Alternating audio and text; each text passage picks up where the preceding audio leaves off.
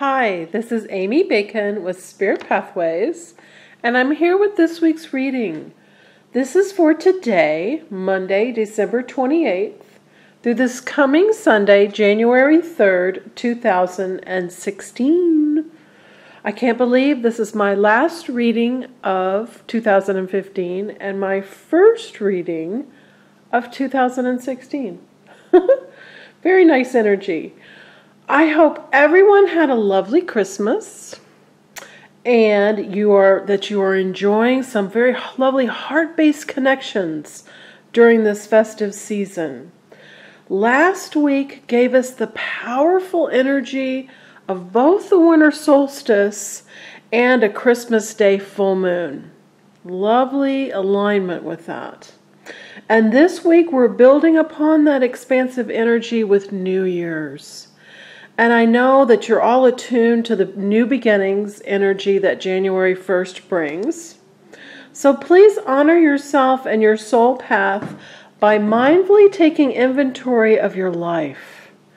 Take a moment to first identify all that you no longer wish to be carrying with you or no longer wish to be involved with. These are people, things, situations, circumstances, ideas, beliefs, habits, history that you've been clinging on to, stories that you keep trying to explain to people. It's time to let these things fall away from you. So please do something tangible to mark their release.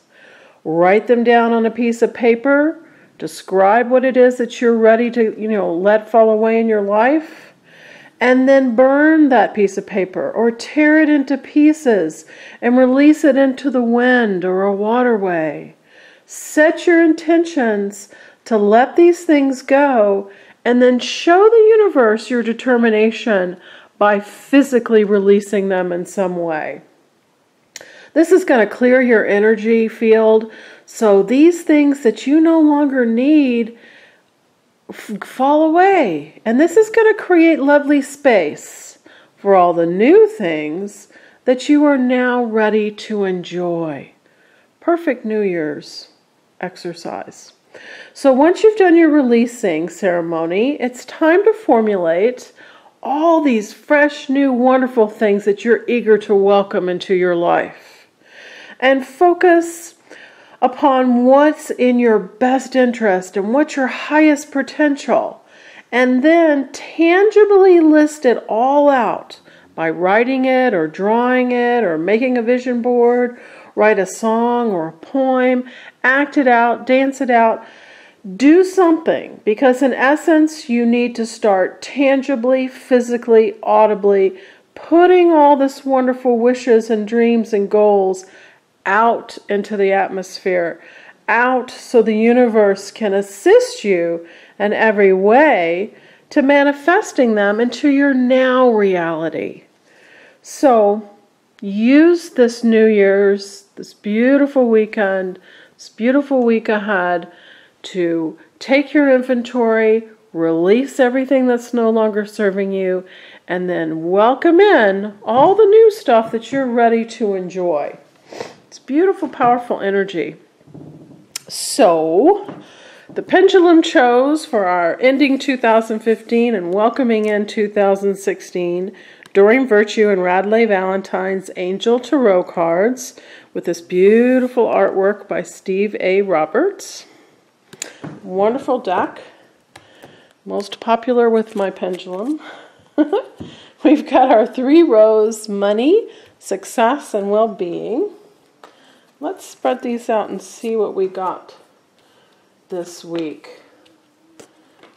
This is your money row. Lots of helpful people there. I can tell you at a glance. This is psychic and intuitive connection and its relationship, as well as creativity. Beautiful message. So let's go over these and get it completely, all the details for your complete reading for this important week. So we're starting with this Queen of Water card. Very helpful person here that wants to point out for you about your intuition. Very strong card of intuition, reminding you that you know what to do when you tap into your calm central core. Then you can trust your instincts. And trusting your instincts and feelings about other people too. Pay attention to those gut feelings that you get. This is the card of beautiful family love and that loving home life. This is pulling directly from the full moon at Christmas, which was in Cancer. Beautiful energy with that. So bringing your energy forward from that Christmas full moon to build all your loving relationships. Relationships developing to a new level. Trust your intuition. Care for yourself and others. I like this, reminding you to put yourself first. You've done a lot of work over Christmas, so now you deserve some much, loving downtime for you. You are also tender-hearted, empathetic, patient, and loving. So allow those traits to serve you and allow someone else who is tender-hearted, empathetic, patient, and loving to help you this week. Help you with your success. Help you with this beautiful intuitive and relationship connection. And then the High Priestess, number 2, is bringing things to you. She's reminding you as well, listen to your intuition. Because listening to and trusting your intuition is going to give you a lot of the guidance that you need and the answers that you're seeking. All your emotions and empathic feelings are valid. So pay attention to these intuitive clues. You are very psychic, and it's safe to recognize all 3 of these cards, as you'll see, are pointing out that you're very intuitive, you're very psychic. So pay attention and trust the ideas that you're getting. It's safe to recognize and trust this guidance. So take a moment to seek your guidance and seek those ideas so you can formulate the plans that are going to make you feel the absolute happiness. Go within, meditate, listen, allow Archangel Haniel to help you tap into your own High Priestess energy, because that consideration is going to help you make the best decisions, help you, bring what you want to bring for this new, fresh year into your experiences every day. And then this next card, the Page of Water, heightens psychic abilities. See, they're going to make sure for your money row, you've got the intuition, you've got the psychic ability, follow that guidance. The Page of Water, this is a card all about emotional connections, both friendship and love connections. These reminders that you're psychic and to allow these abilities. And also to take it, to even another level by being open and sharing your feelings with those that you care about. Allow new relationships into your life and also build upon your cherished, closest connections to enable them to reach new heights of heart-centered connection. The page is always fresh, new energy. Water is emotion. So you are intuitive, you are sensitive, artistic, and friendly, and also allow other people who are intuitive, sensitive, artistic, and friendly to assist you at this very important time of the year. Allow new people, new relationships to, enter a new phase. Please trust your psychic abilities. You're being given the guidance that you need. So when you trust that and you feel safe with it, it helps it to flow more easily for you. It helps you to get more reliable guidance and answers for yourself. This 7 of Air, 7 is introspection. It's about what you're thinking on the inside. So this says that on the inside you're being a bit hesitant, because you need more information, or because you're assuming things and those assumptions perhaps are inaccurate. Assumptions always trip us up. So just breathe and realign, and again, trust your intuition.